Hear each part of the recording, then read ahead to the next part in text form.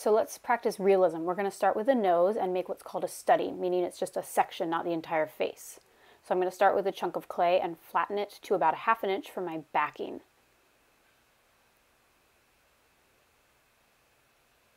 And then I want to just roughly draw out where my nose is going to go. And then I create a cone or kind of triangle shape for my nose. I am going to score this on to attach it because I am working with water-based clay, and if you do not score and slip, it will pop off if it's fired.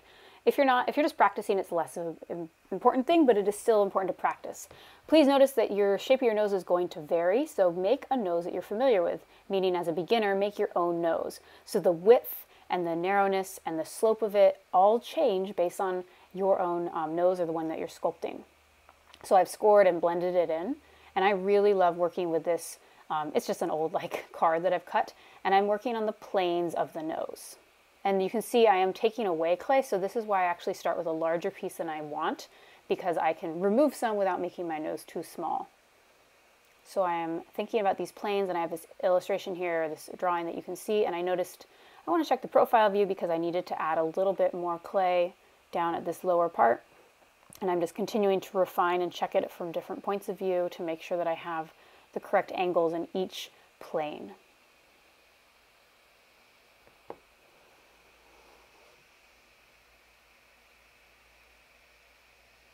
So once I'm happy with the planes of the nose, I want to create the nostrils, and I like this curved wooden tool to kind of press them outward, and that gives me a nice rounded shape, or at least starts to create that.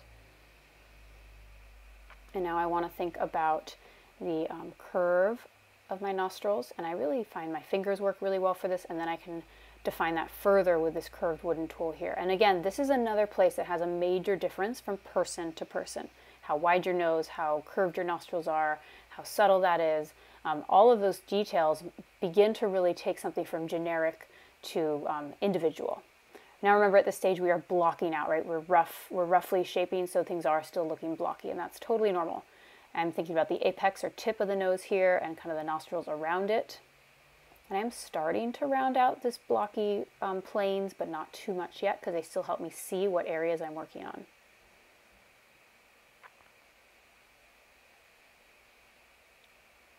You know, what is the curve of your nose? Do you have does a person have more of a tip at their nose where it pops out a little more? Is it more shallow? Do I want to press it down? Pay attention to all those things so that you create your individual person. Now I'm beginning to round and soften the edges of this nose.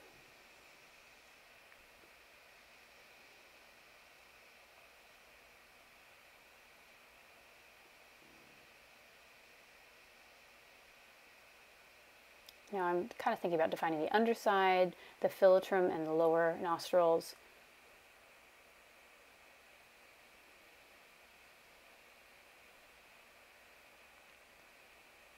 And it's kind of at that stage where it's a little bit awkward looking, right? Like you can tell what it is, but it, doesn't quite look exactly like it's where it needs to be because it's not finished, right? So be patient.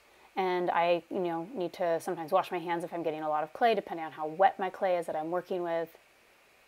And make sure you think about the nostrils. They aren't just a round shape. They tend to be more teardrop shaped. So make sure that you don't just leave them round. So I'm going to further define those in a little bit. But first I want to think about this point where my nose connects to my mouth, right? The lower part there. That needs to be a little more curved and less of a slope.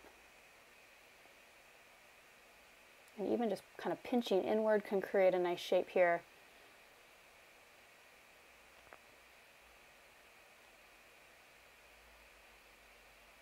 And then starting to think about what else do I need to blend? How do I need to blend it? So at this point, I'm removing kind of the edges of those planes that I created. Now, if you need to soften a hard to reach area, I do find that a dampened brush, just damp, can help, but I want to be careful I don't oversaturate it. So notice that my brush is not like dripping water, it's just a little bit damp. And I still find that I need to carve away some areas. So it's always like most things that you've learned probably already in ceramics is it's better to do kind of small incremental changes at a time rather than one big thing.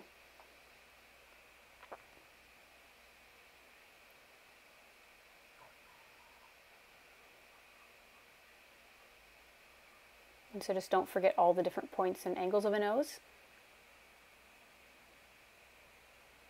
And then you're going to start to kind of clean it up. Again, not oversaturating, but you might need to use something to smooth those inside areas where you just can't reach otherwise. And that's it. That is my study of a nose.